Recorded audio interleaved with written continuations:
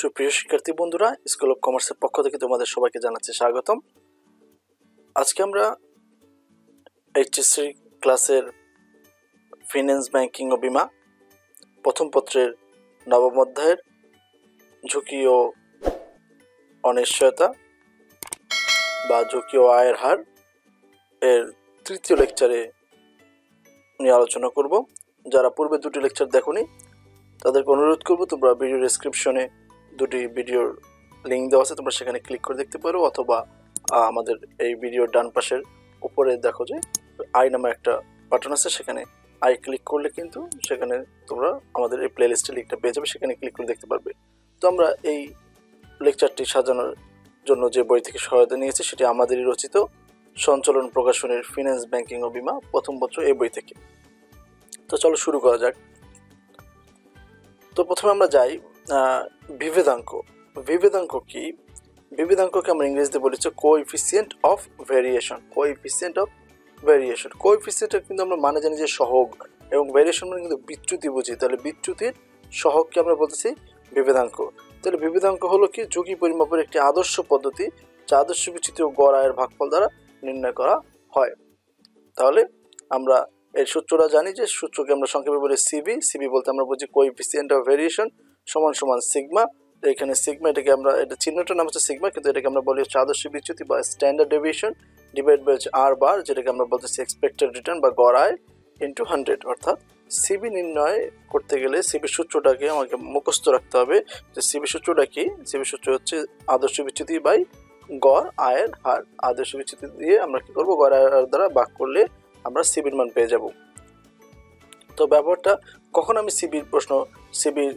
প্রশ্নে সিবি বলা থাকলে আমরা সিবি ব্যবহার করব, আর কোন সময় ব্যবহার করবো তা জানতে আমরা এখানে দেওয়া আছে। দেখো কি লেখা আছে, যে ব্যবহার প্রশ্নে ঝুঁকির পরিমাণ নির্ণয় করতে বললে বা একাধিক প্রকল্প থাকলে তা কোনটি গ্রহণযোগ্য ঝুঁকির ভিত্তিতে নির্ণয় করতে বললে অথবা বিভেদাঙ্ক নির্ণয় করতে বললে এই সূত্র প্রয়োগ করতে হবে।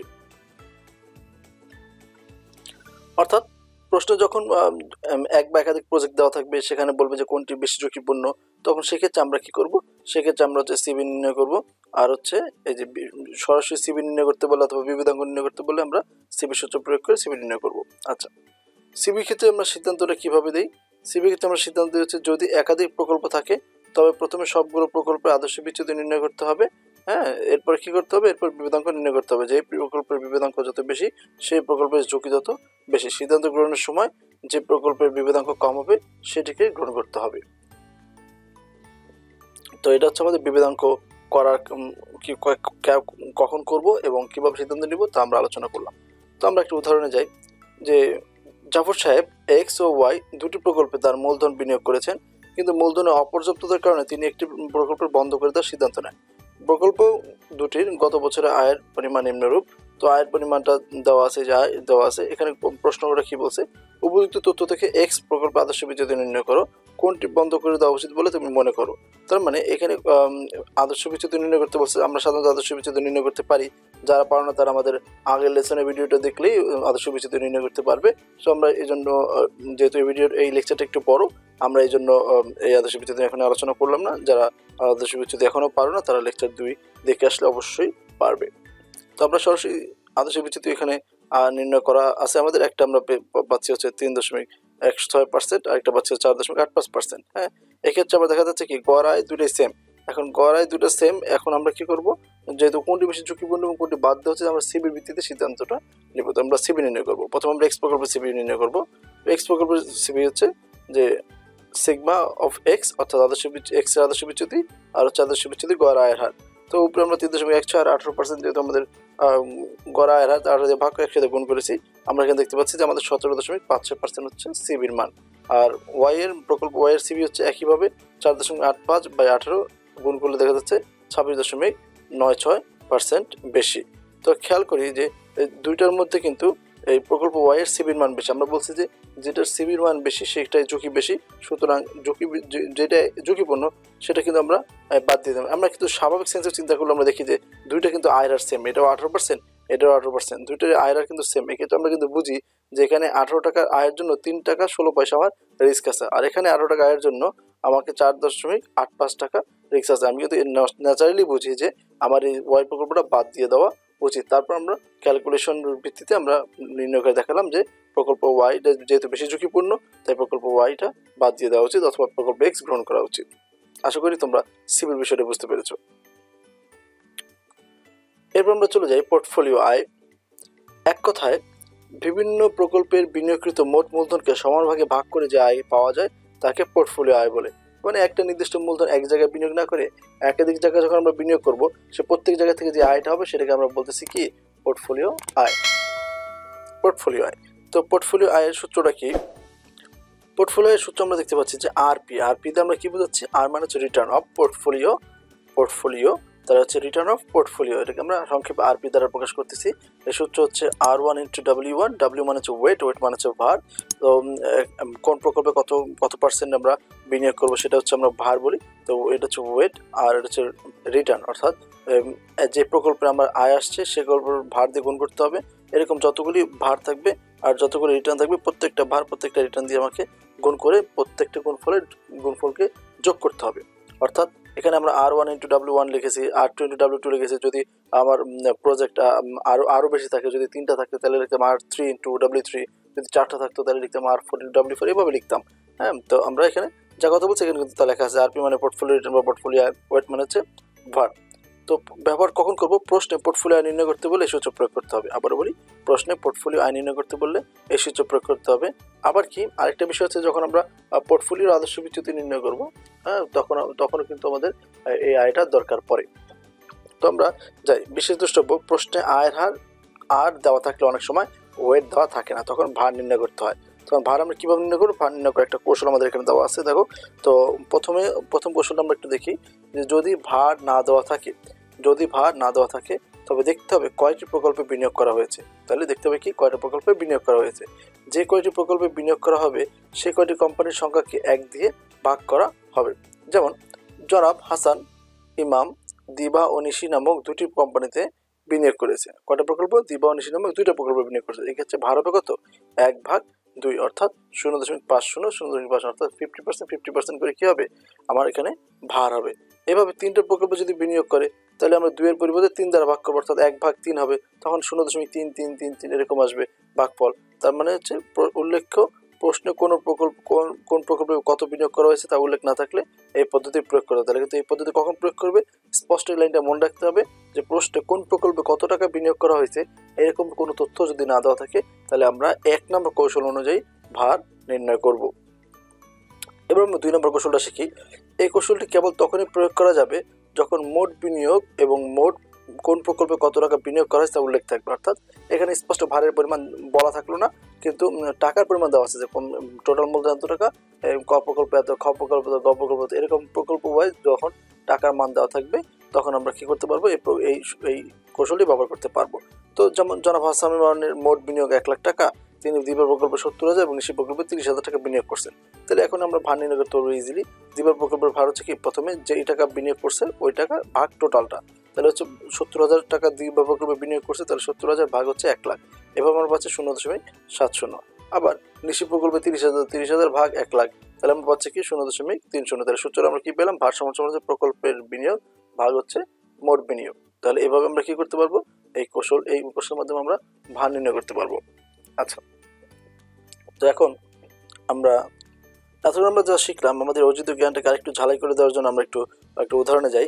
উদাহরণ 7 প্রশ্ন ধরন আগে, এগুলো কিন্তু আমাদের মানে উদাহরণ 7 বলতে আমরা বোঝাচ্ছি যে আমাদের সিরিয়ালি 7 নম্বর উদাহরণ আমাদের বই থেকে যেহেতু এই পেজগুলি হুবহু নেওয়া, তো এই বইয়ের পেজগুলো কিন্তু দেওয়া আছে। একটা কথা বলে রাখি, যারা বইটি সংগ্রহ করতে চাও তাদের জন্য কিন্তু ভিডিও কমেন্টে আমাদের কিন্তু বইটি সংগ্রহ করার উপায় দেওয়া আছে, সেই স্টেপগুলো ফলো করলে আমাদের বইটি তুমি সংগ্রহ করতে পারবে। তো স্টক দিবা ও নিশির বিগত বছরের প্রত্যাশিত আয়ের হার নিম্নরূপ। প্রত্যাশিত আয়ের হার অর্থাৎ আর এর মান দেওয়া আছে 10%, একটা হচ্ছে 3%। তো পোর্টফোলিও আয় নির্ণয় করতে বলছে। তাহলে এখন আমাদের এখানে আমরা আরপি সমান তার আগে আমরা একটু টিপসটা পড়ে আসি। লক্ষ্য করো প্রশ্নে কিন্তু ভারের মান দেওয়া নেই, তাই যেহেতু 2টি প্রকল্প দেওয়া আছে তাহলে ভার হবে হচ্ছে কত? 1/2 সমান 5/0। তাহলে প্রথমটা রিটার্ন হচ্ছে 10, তাহলে আর ওয়েট হবে হচ্ছে 0.50। পরেরটা রিটার্ন হচ্ছে 3, তাহলে পরেরটার ওয়েট হবে হচ্ছে 0.50। এবার দুইটা গুণ করে 1.5, এই দুটো গুণ করে হচ্ছে 5, তাহলে এই দুটো যোগ করে হচ্ছে 6.50 বা 6.5%। এটা হচ্ছে আমাদের প্রশ্ন ধরন 1 অনুযায়ী আমরা দেখালাম যে আয়ের হার দেওয়া আছে কিন্তু কোনো মূলধনের পরিমাণ দেওয়া নেই, সেক্ষেত্রে আমরা কীভাবে ভারটা নির্ণয় করবো এই উদাহরণ আমরা সেটা শিখলাম। তো পরের উদাহরণে আমরা যাই। প্রশ্ন ধরন 2, জনাব হাসানুল ইমামের মোট বিনিয়োগ 1 লাখ টাকা, তিনি দিবা প্রকল্পে 70,000 টাকা এবং নিশি প্রকল্পে 30,000 টাকা বিনিয়োগ করেন। স্টক দিবা ও স্টক নিশির বিগত বছরের প্রত্যাশিত আয়ের হার সমূহ নিম্নরূপ। তাহলে এখানে কিন্তু আগের মতো পার্সেন্টেজ দেওয়া আছে, আবার কিন্তু বিনিয়োগের মোট পরিমাণটাও দেওয়া আছে। তো এক্ষেত্রে আমরা কী করবো, এই পাশে আমরা আগে ওয়েটটা নির্ণয় করে নিলাম যে ওয়েট 1 ওয়েট 2। ওয়েট 1 হচ্ছে কত, যে যেখানে বিনিয়োগ করছে প্রথম স্টেপে প্রথম যে প্রজেক্ট আছে সেখানে 70,000 ভাগ টোটালটা 1 লাখ 0.70, আর হচ্ছে 30,000 ভাগ 1 লাখ 0.30, দুটো যোগ করে কিন্তু অবশ্যই 1 হবে। তো এই মানটা জাস্ট আমরা এখানে সাবস্টিটিউট করলাম, করার পর আমরা এখানে 7.9% আমাদের পোর্টফোলিও আয়ের মান পেলাম। এভাবে আমরা পোর্টফোলিও আয়ের মান নির্ণয় করতে পারবো। তো এরপরে আসি পোর্টফোলিও ঝুঁকি নির্ণয়। পোর্টফোলিও ঝুঁকি মূলত কি আদর্শ বিচ্যুতির মাধ্যমে পরিমাপ করা হয়। তো আমরা আদর্শ বিচ্যুতির মাধ্যমে পরিমাপ করা হলে তো প্রথমে আমাদের আদর্শ বিচ্যুতির মান কিন্তু প্রশ্ন দেওয়া থাকতে পারে, নাও থাকতে পারে, সেক্ষেত্রে আদর্শ বিচ্যুতির মান নির্ণয় করে নিতে হবে যদি পোর্টফোলিও ঝুঁকি নির্ণয় করতে হয়। তো এখানে সূত্র আমাদের দুইটার মধ্যে আমরা দেখাচ্ছি কি যে দুই ধরনের সূত্র আছে। একটা সূত্র কি সহসম্বন্ধ বা কোরিলেশনের মান যদি দেওয়া থাকে, আরেকটা হচ্ছে সহভেদাঙ্ক বা কোভেরিয়েন্সের মান যদি দেওয়া থাকে। তাহলে সহভেদাঙ্ক বা কোভেরিয়েন্সের মান দেওয়া থাকলে নিচে সূত্র, আর কোরিলেশনের মান দেওয়া থাকলে উপরে সূত্র কিন্তু কাছাকাছি সেম। তো আমরা একটু পড়ি তাহলে বুঝবো যে, তাহলে হচ্ছে আমরা এখানে বলতেছি স্ট্যান্ডার্ড ডেভিয়েশন অফ পোর্টফোলিও, মানে পোর্টফোলিওর স্ট্যান্ডার্ড ডেভিয়েশন, ঠিক আছে। তাহলে রুট ওভার কি ওয়েট স্কোয়ার ইন্টু আদর্শ বিচ্যুতি স্কোয়ার, অর্থাৎ স্ট্যান্ডার্ড ডেভিয়েশন স্কোয়ার অথবা সিগমা স্কোয়ার। তাহলে আমরা মনে রাখবো এভাবে যে W square into sigma square, W square into sigma square. এই কথাটাই আবার এখানে চলে আসবে যোগ দিয়ে, অর্থাৎ এই যে এখানে যে প্রজেক্ট এখানে আমরা দুইটা করি, কমপক্ষে দুইটা প্রজেক্ট থাকবে, এই জন্য আমরা এখানে ডাব্লিউর ক্ষেত্রে এ লিখছি, এটার ক্ষেত্রে এ লিখছি, সুতরাং এটার ক্ষেত্রে বি, এটার ক্ষেত্রে বি। মনে রাখতে হবে কি যে W square into sigma square, এইভাবে দুইবার বসবে, একবার এর জন্য একবার বি এর জন্য। হ্যাঁ, এরপর বসবে কি টু দিয়ে কি আসবে, টু দিয়ে যে এখানে আমরা যা লিখছি, অর্থাৎ এখানে ডাব্লিউ লিখছি, এরপর ডাব্লিউ বি লিখছি, এখানে স্কোয়ার আসবে না, শুধু স্কোয়ার বাদ দিয়ে ডাব্লিউ এ লিখবো, ডাব্লিউ বি লিখবো, আবার সিগমা এ লিখবো, সিগমা বি লিখবো, স্কোয়ার ছাড়া লিখে এই পর্যন্ত সূত্রটা কিন্তু আমি এইখান থেকে পেয়ে গেলাম। তারপরে আমি কি করবো, যেহেতু কোরিলেশনের মান দেওয়া থাকবে, অর্থাৎ সহসম্বন্ধের মান দেওয়া থাকবে, তাহলে আমরা আর দ্বারা এটাকে প্রকাশ করবো। আর হচ্ছে এ বি, অর্থাৎ এ আর বি যে ও রিলেশন, দুজনে যে সম্পর্ক আছে, সেই সম্পর্কের মানটা আমরা এখানে আর দ্বারা প্রকাশ করি। তো এখানে আমরা আর এ বি বলতে আমাকে আর এর মানটা এখানে গুণ করে বসাই দিব। আচ্ছা, ব্যবহার প্রশ্নে পোর্টফোলিও ঝুঁকি নির্ণয় করতে বললে এই সূত্র প্রয়োগ করতে হবে। প্রশ্নে সহসম্বন্ধে মান দেওয়া থাকবে, মান দেওয়া না থাকলে এই সূত্র প্রয়োগ করা যাবে না। তাহলে বোঝা গেছে যে মান দেওয়া থাকবে কোরিলেশনে, তাহলে আমরা এই সূত্রটা প্রয়োগ করতে পারবো। আর সহবেদন করে কি যে একই জিনিস আগেরটার মতোই, যে W square into sigma square plus W square B into sigma square B into plus হচ্ছে 2ab। এখানে জাস্ট এই সূত্র আর এই যে এখানে যে সূত্রটা লিখছি, এই সূত্র আর এই সূত্র কিন্তু সেম, শুধু এই সূত্রের বেলায় আমরা এখানে সিগমা এবি গুণ করব না। কোন সময় কোভেরিয়েন্স এর মান দেওয়া থাকলে আমরা এখানে শুধু সিগমা এবি গুণ করব না। এবার কোভেরিয়েন্স এর মান থাকবে, তাহলে কোভেরিয়েন্স লেখা দেব, যে কোভেরিয়েন্স এটা। তাহলে আমরা একটা অঙ্কে চলে যাই।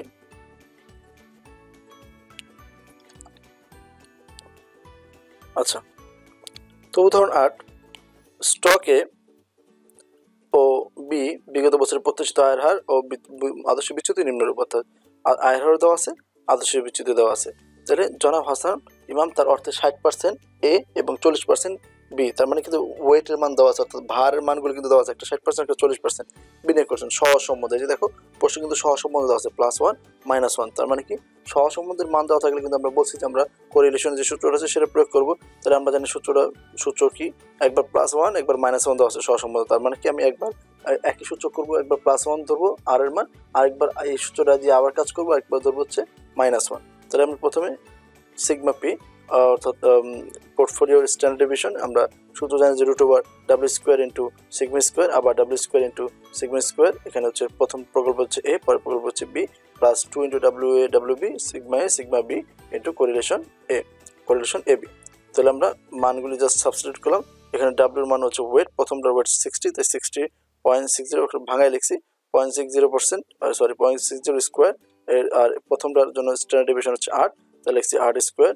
এরপর হচ্ছে কি যে ওয়েটটা হচ্ছে 0.40 40%, তাহলে যে 0.20 হোল স্কোয়ার। আর একটা হচ্ছে কি সিগমা, সিগমা পরেরটার মান হচ্ছে আমরা স্টক বিয়ে মান দেখতে পাচ্ছি 12%, তাহলে 12%, তাহলে হচ্ছে 12 স্কোয়ার। তো এই প্লাস টু, এই যে ডাব্লিউর মান হচ্ছে 0.60 আর ডাব্লিউবি এর মান হচ্ছে 0.40। আর প্রথম পার্ট হচ্ছে সিগমা এ 8, পার্ট সিগমা বি অর্থাৎ 12। তাহলে প্রথমটার জন্য হচ্ছে 1। এখানে আমরা এই যে 1 লিখছি, এটা কিন্তু +1 আসলে প্লাস এখানে লেখার প্রয়োজন পড়ে, তাই আমরা এখানে প্লাসটা দেই না। এরপর আমরা জাস্ট কি করছি, আমাদের ক্যালকুলেটরে ক্যালকুলেশন করে আমরা সর্বশেষ দেখতে পাচ্ছি যে 9.6% হচ্ছে আমাদের। যখন আমি +1 দিয়ে করবো তখন হচ্ছে 9.6% আসবে। একই কাজ আমরা এখানে নিচে করেছি, শুধু এখানে +1 এর জায়গায় আমরা কোরিলেশন এখানে দেখতে পাচ্ছি আমরা -1 ধরেছি, যেহেতু একবার +1 একবার -1 এর কথা বলা আছে প্রশ্নে, তাই আমরা একবার +1 একবার -1 ধরেছি। ধরার পর আমরা এখানে পুরো মানটা এখানে লিখে দেখলাম যে আমরা 0% 0 হচ্ছে আমাদের অ্যান্সার। তাহলে যখন আমরা +1 ধরবো তখন আমরা 9.6% অ্যান্সার পাচ্ছি, যখন আমরা মাইনাস ধরবো তখন হচ্ছে আমাদের 0% আমরা আমাদের ঝুঁকি পাচ্ছি। আচ্ছা, তো উদাহরণ 9 আসি। একই প্রশ্ন আমরা বলছি যে এখানে শুধু ওই সহবেদাঙ্ক দেওয়া আছে, এখানে কিন্তু সহসম্বন্ধ দেওয়া নেই। তাহলে আমরা একই কাজ করবো, জাস্ট হচ্ছে আমরা সহবেদাঙ্কর জন্য আমরা সহবেদাঙ্ক সূত্রটা প্রয়োগ করলাম। আর এখানে কোভেরিয়েন্স এবি, তো কোভেরিয়েন্সের মান এখানে 96। বাকি যে কাজ আছে আগের মতো আমরা ক্যালকুলেশন করে আমরা দেখলাম যে আমাদের 9.6% হচ্ছে আমাদের উত্তর। তো এইভাবে আমরা আমাদের সহসম্বন্ধ বা সহবেদাঙ্ক থাকলে আমরা আমাদের অঙ্কগুলি এভাবে করতে পারবো। আচ্ছা, এই চ্যাপ্টারের সর্বশেষ যে সূত্র বাজার মডেল, খুব important. Capital asset pricing model বা সিএপিএম, ক্যাপিএম আমরা অনেক সময় বলে থাকি, যে এর সম্পত্তি মূল্যায়ন মডেল আমরা এটাকে বলে থাকি। তো বাজার ঝুঁকি এবং প্রত্যাশিত আয়ের হারের মধ্যে যে ধনাত্মক সম্পর্ক বিদ্যমান, তা যে মডেলের মাধ্যমে উপস্থাপন করা হয় তাকে বলা হয় বাজার মডেল বা সম্পত্তি মূল্যায়ন মডেল বা সিএপিএম বলে। ঠিক আছে, ক্যাপিটাল অ্যাসেট প্রাইসিং মডেল। তাহলে বাজার ঝুঁকি ও প্রত্যাশিত আয়ের মধ্যে যে পজিটিভ যে রিলেশনটা আছে, তাহলে এই পজিটিভ গুরুত্বপূর্ণ তথ্যটা কি? এই মডেলের প্রবক্তা হলেন হচ্ছে উইলিয়াম শার্প। তারপর যে এই মডেলের মাধ্যমে প্রয়োজনীয় মুনাফা নির্ণয় করা যায়। এই মডেলে আর্থিক কোনো খরচ নেই। বিনিয়োগকারীদের আয়ের উপর কোনো কর দিতে হয় না। সকল বিনিয়োগকারীদের ঝুঁকিমুক্ত আয়ের পরিমাণ একই। মূলধন বাজার সবসময় দক্ষ হবে। ঠিক আছে, তো এটা হচ্ছে আমাদের মানে তথ্য। এবার আমরা সূত্রটা যাই। সূত্রটা কি? যে এক্সপেক্টেড রিটার্ন সমান হচ্ছে RF, বলতেছি আমরা রিস্ক ফ্রি রেট প্লাস হচ্ছে RM অর্থাৎ মার্কেট রিটার্ন বাজার আয়, মাইনাস আবার RF অর্থাৎ রিস্ক ফ্রি রেট অর্থাৎ ঝুঁকিমুক্ত আয় ইন্টু বিটা। তার মানে প্রশ্নে যদি এই বিটার মান দেওয়া থাকে, বিটা বলতে এখানে আমরা ঝুঁকি বোঝাচ্ছি, ঝুঁকির মান দেওয়া থাকে অথবা বিটা বলা থাকে, তখন আমরা বুঝবো যে আমাকে সম্পত্তি মূল্যায়ন মডেলের মাধ্যমে আমাদের এই প্রত্যাশিত আয়ের হারটা নির্ণয় করতে হবে। আচ্ছা, তাহলে আমরা যাই। ব্যবহার, সিএপিএম এর মাধ্যমে নির্ণয় করতে বলে সূত্র প্রয়োগ করতে হবে, অথবা 2 বিটার মান দেওয়া থাকলে সূত্র প্রয়োগ করতে হবে।